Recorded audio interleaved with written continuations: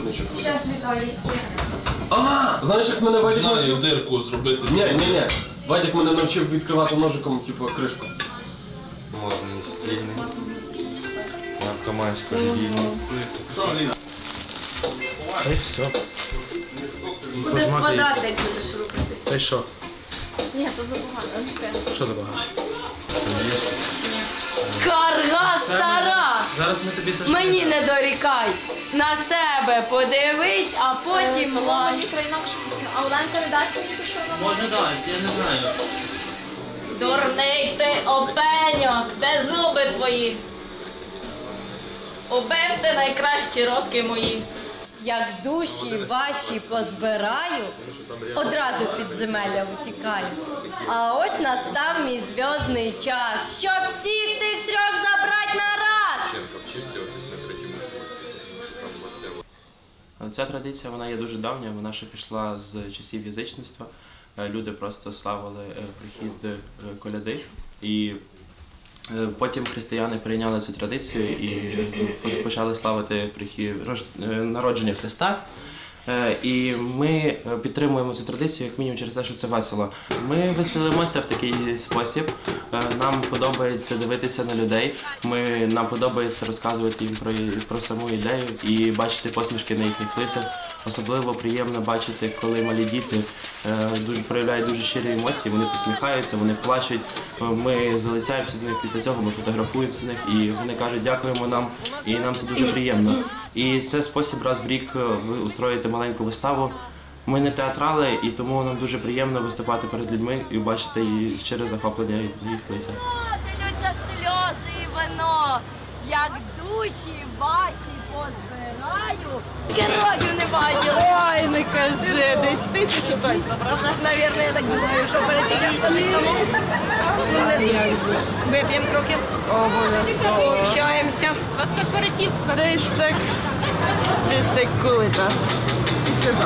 Післязавтра буде нормально. Завтра треба поспати. Зараз все-таки сезонні заробітки.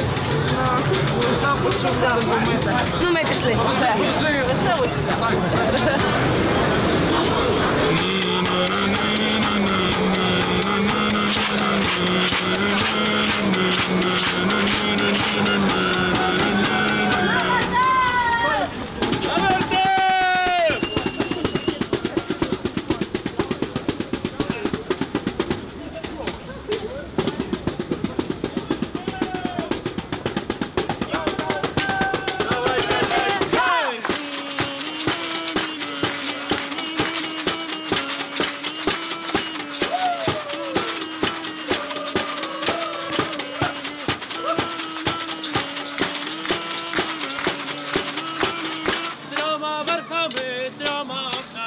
Святий вечір з трьома окнами, що перше вікно сонечко сходить. Святий вечір сонечко сходить, що друге вікно місяця зійшов. Святий вечір місяця зійшов, що третє вікно сокіло летів. Святий вечір сокіло летів.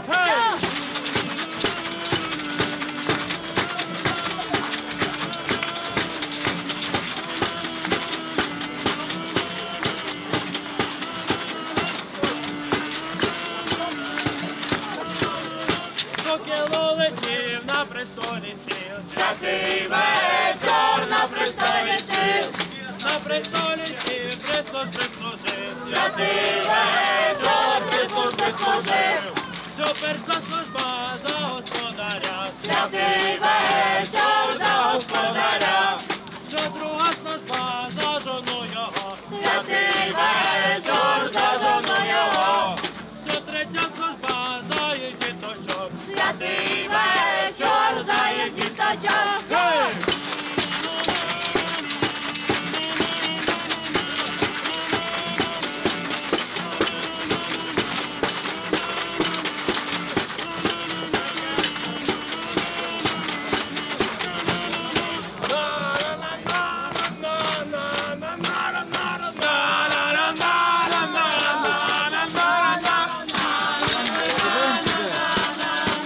Куда они кидают? Просто кидают. Стань. Я хочу, чтобы они видели. В одному селі, невідомо коли, усі готувались до коляди. Варили кутю і пироги, і в гості сім'ю скликали в ті дні, щоб всі повсідались за круглим столом, Ісуса Христа пригадали гуртом. А в тому селі була пара одна, що геть народила рожденню Христа. І била посуд, і лаялась гучно, і всі їх слова долітали так влучно. І Бог, що почув їхню сварку немилу, рішив нагадати сімейці про диво, що сталося давно із сином його. Того і святкуємо ми нині Різдво. Отож бо як воно й було. Ну, люди, погляньте сюди. Он дідо старий, а все скаче в хлопи.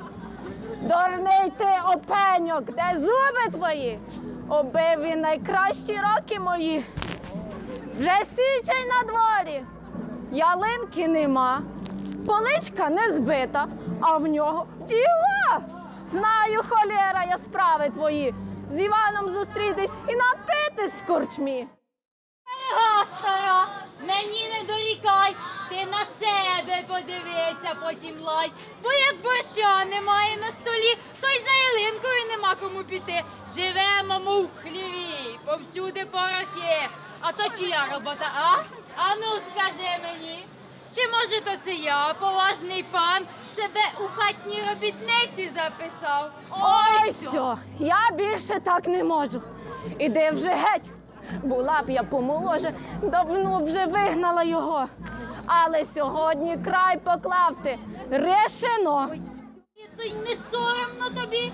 У Божий день я спатиму в хліві? Коли розмова про розвод, жиду час чари, всі свої пускати в ход. Тук-тук, а не ходіть сюди. Я вам поможу все зробити, але потрібно вам лише трошки заплатити. Так, давайте списочок складемо, щоб потім вже не виникало різних тем. Ой, я браслета срібного іще купляв, а гроші з неї так і не зідрав. Отож, давайте по порядку, бо я спішу ще на коляд. Давай. Так, я чорт, спокусник і гуляка. Всім грішникам велика я подяка за те, що на землі існую я. Ще трохи і планета вся моя. Я набудую казино, де лються сльози і вино. Як душі ваші позбираю, одразу в підземелля утікаю. А ось настав мій зв'язний час, щоб всіх тих трьох забрати на раз. Так, значить, дивіться. Так, ото тобі, а ото тобі. Ага. Так, тут плюс 15, мінус 3, кредит, аванс, двойний платеж, тут під відсотки все візьмеш.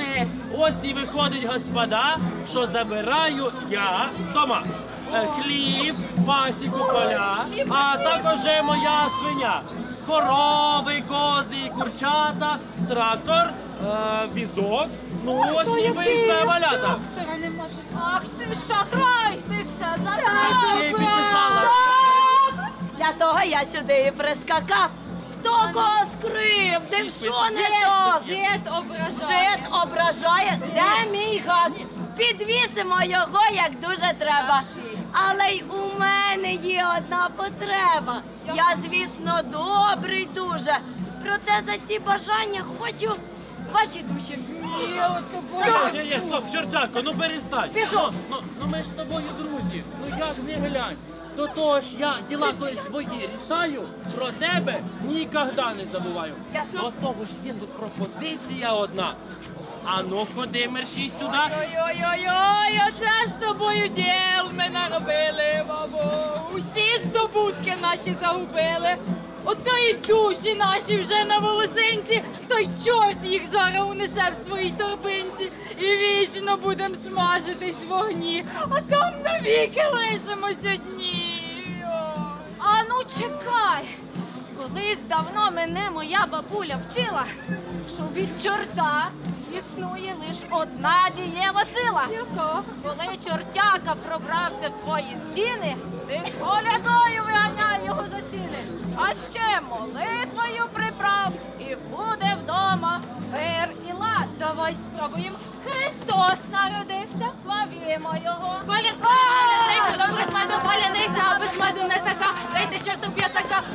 добрі гроші, будете хороші. Ой, ні! Знову ці колядки! Тікаймо швидше, найближчать лиш клятки! Дітя йдуть звідси.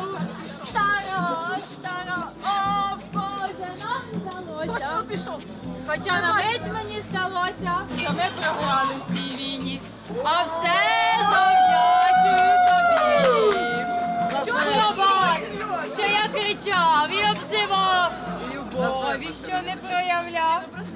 Вже завтра поличку зіб'ю і в хату нам ялинку принесу. І ти пробач стару дружину, що не цінувала геть родину. Тепер важливо не забути, що Бог порятував нас у цю смуту. Тож давайте заспіваємо і Христа Бога привітаємо. Давайте коляду, бо дітей вас краду, із карманів все візьму, і шапку заберу, і вообще зроблю все. Давайте коляду. І земля, небо і земля, нині торжествую. Дякую. Ангели, люди, весело празнують.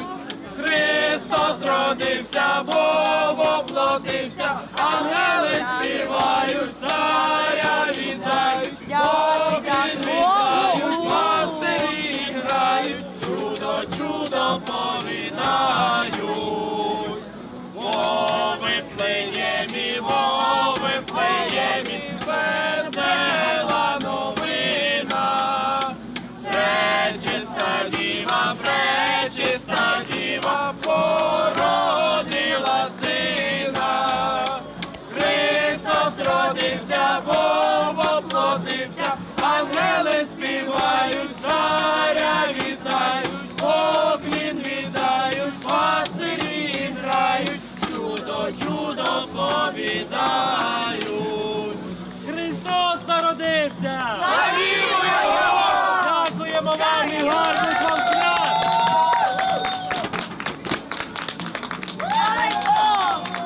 Якщо хтось хоче фотографію, можете підходити. Я готова! Можна? Можна тільки Можна і зі мною. з нами.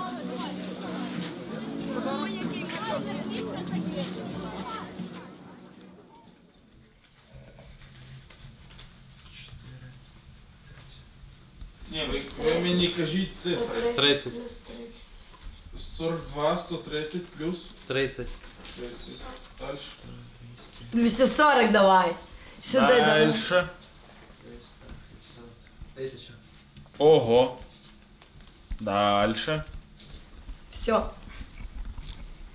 Це в мене ноги так разять, да? Да.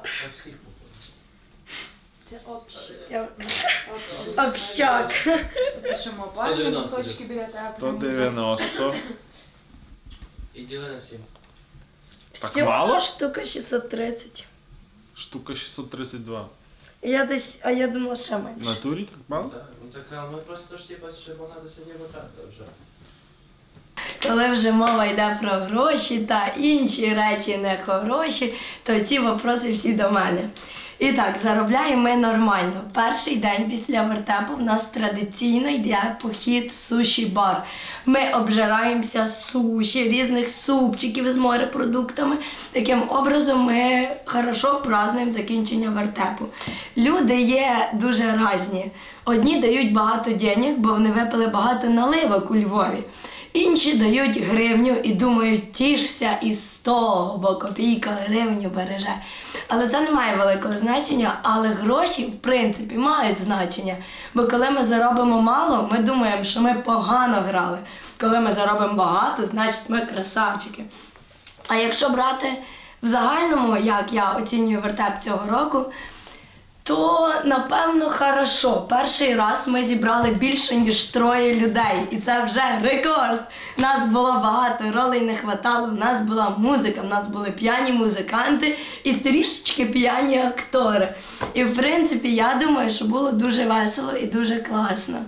І чого я особисто люблю вертеп, тому що я вважаю, що оскільки ми всі бездарі в цій житті, то це наш просто дебют театральний. бо я завжди граю чорта. І це дуже класно, я люблю роль чорта. І це весело. Ти можеш задовбувати всіх людей, лоскотати, щіпати, кричати, що вкрадеш в них куртки, дітей розвалиш хату, і тобі нічого за це не буде. Всі подумають, класний чорт, а я ж просто стібусь насправді. І тому мені дуже подобається вертеп. А ще це спосіб зібрати всіх друзів докупи і зробити щось разом. Таким чином, на вертепі цього разу в нас були люди з Кам'янця, які колись жили у Львові. Була Оксана, яка ніколи з нами ніде не виступала. Був Дюс, взагалі, новічок, можна сказати. Був Рибак, якого взагалі ніхто тут майже не знає. Аня приїхала з Миколою з Києва, ви приїхали з Праги. Ну і це дуже класно, тому що нікого нема зі Львова, а ми даємо вертеп у Львові. І це збирання друзів в одну купу для того, щоб разом веселитися. Це як своєрідний Новий рік, але з якимось ще театральним дійством, яке ми розвлікаємося. Аже, знаєте, що мені найбільше подобається? В нашій команді ніхто не вірить в Бога. Почала плакати. Я так плакала. Він подумав, що я насправді плачу, що сталося. А мене так розчулило. А коли дід мене ображав, згоріло. Я плюнула. І насправді плюнула. Я сказала, тьфу на тебе. І я побачила, як слина. Як поганія, бо стікає твоя слина. Так що було круто.